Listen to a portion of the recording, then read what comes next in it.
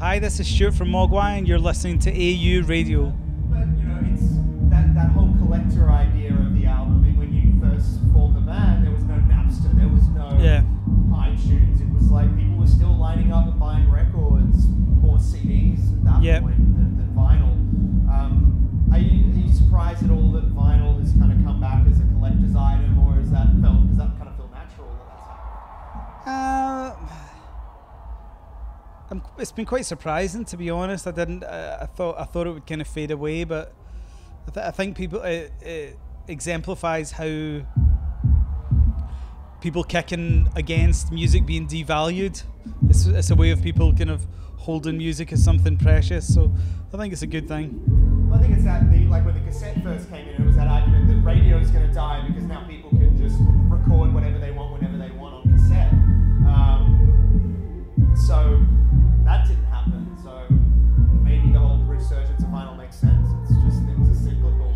Yeah, that's true. Yeah, I do. Yeah, I still think music's a bit undervalued, but it's good. It's good that some people are kind of not letting that happen. So undervalued. I mean, it's from even live music.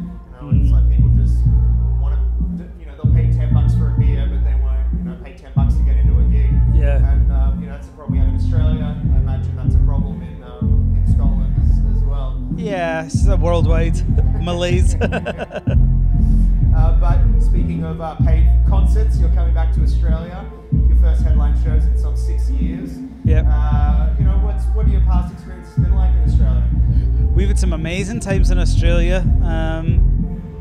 Yeah, it's one of these things because it's the other side of the world. I think like people appreciate that you've came, and also you kind of feel a bit of pressure to have good shows, and yeah, we're definitely looking forward to coming back. And the last time you were there was for Harvest Festival, which I think Flaming Lips were on as well that year. We play a lot of shows with the Flaming Lips. It's good. Do you get to hang around to watch them, or Oh yeah, I'd always watch them. Not this weekend, but yeah, always try and watch them when I can. Have you ever gone out in a ball into the crowd? Have you ever wanted to do that?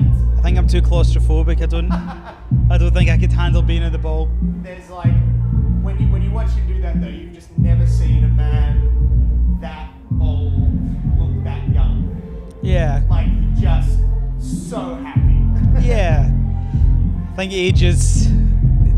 People are as old as they want to be, or as young as they want to be. That's right. When you get up on stage, do you still feel like you did 20 years ago?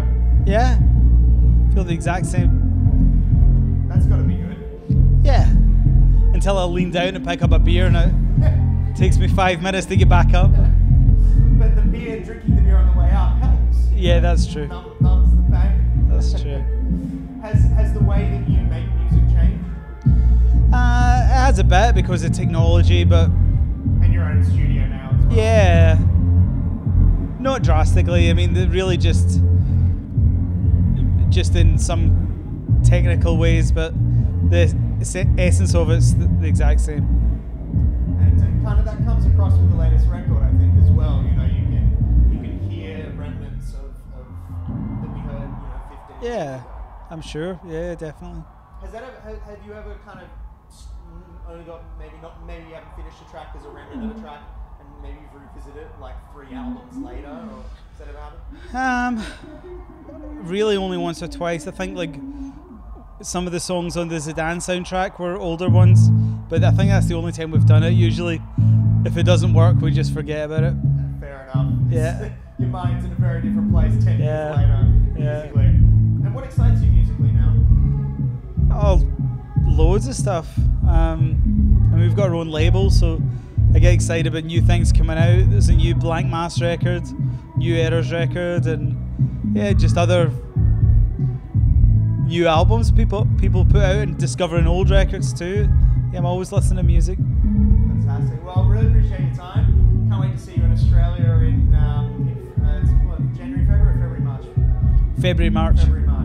Well, looking forward to seeing you then, and enjoy the rest of your time here in Hong Kong. Wicked, thanks man.